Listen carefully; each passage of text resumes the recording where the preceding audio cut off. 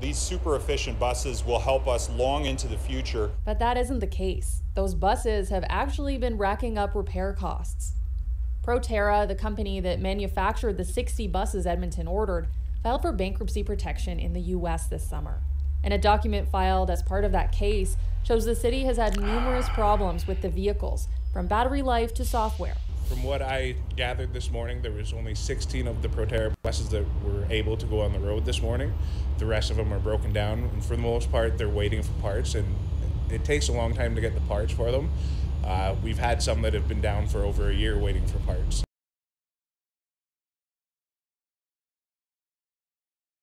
We're developing, through technology, an ability for consumers to measure their own carbon footprint. What does that mean? That's where are they traveling? How are they traveling? What are they eating? What are they consuming on the platform? So, individual carbon footprint tracker. Stay tuned. We don't have it operational yet, but this is something that we're working on.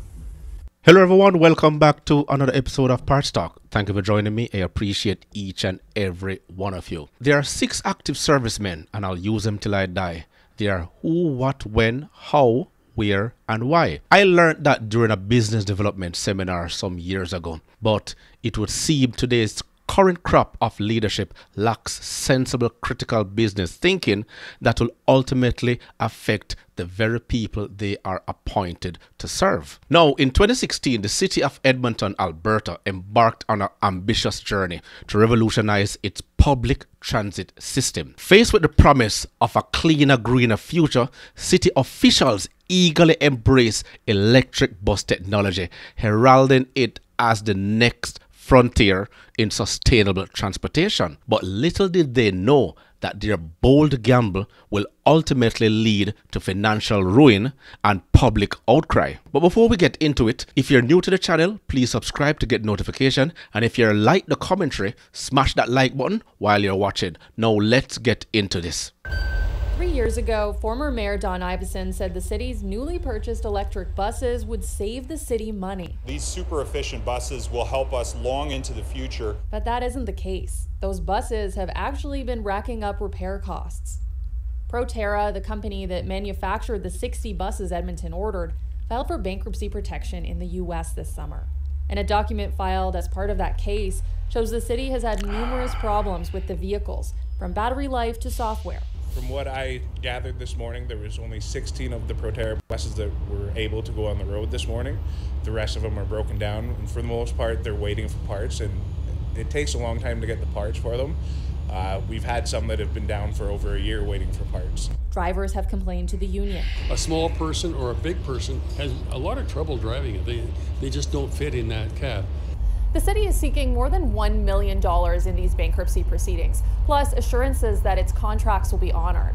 In a statement, a city spokesperson says the city will take all necessary steps to preserve its rights. Proterra didn't respond to a request for comment. Experts say this news is concerning, but it doesn't mean the electric bus industry as a whole is in trouble. When it comes to zero-emission buses and trucks, the sort of sales globally, I think excluding China, have tripled in the past 5 years. So we're seeing about an annual growth of about 33%. And the good news for Edmonton is batteries should keep getting better. There's an enormous amount of money being poured into battery technologies. So it will get there. I think electric buses will be part of our future. Whether it's these buses or other buses, I don't know. But yeah, they'll play a part for sure. Also playing a role, hydrogen buses, which produce no exhaust pipe emissions. Edmonton is currently testing one hydrogen bus with plans to adapt 2 diesel buses to use the emerging fuel. Madeline Cummings, CBC News, Edmonton. Now I'm going to go back a little for you to understand exactly what happened. Now in 2016, Edmonton's city councillors voted to invest millions of dollars in electric buses, believing they represented the future of public transportation. The decision was hailed as a bold move towards reducing greenhouse gas emissions and combating climate change. With high hopes of lofty expectations, the city entered into contracts with electric bus manufacturers eager to showcase their commitment to environmental stewardship. Today, Canada is in a position to raise our climate ambition once again. Our new climate target for 2030 is to reduce our 2005 emission levels by 40 to 45%. Now, as the first electric buses rolled onto Edmonton streets, problems quickly emerged. The vehicles suffered from frequent breakdowns, range limitations, and charging infrastructure issue. And despite the city's best efforts to address these challenges, the reliability of the performance of the electric buses fell short of expectations, like what you saw in the previous video. Now, transit managers warned of the risk of adopting unproven technology, but their concerns were overshadowed by the allure of going green. How dare you! By 2021, Edmonton found itself mired in financial quagmire, and the electric buses, touted as a cost-effective solution, had become a drain on the city's coffers. Maintenance costs soared, and the promised savings failed to materialize. Now, to make matters worse, the city's legal battle with the electric bus manufacturer escalated, with claims against the company ballooning to over $82 million. Taxpayers were left footing the bill for a failed experiment in green transit. The saga of Edmonton's electric buses serves as a cautionary tale about the perils of rushing into untested technologies.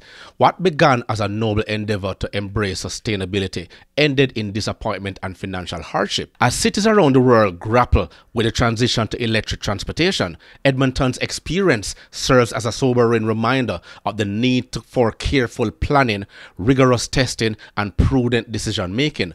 Ultimately, the road to a greener future is paved with good intentions, but it's essential to proceed with caution to avoid costly mistakes. And with all the data, research, and analysis available by the click or a swipe, our leaders continue to make very bad decisions while draining our coffers and putting people out of work. What else can you add?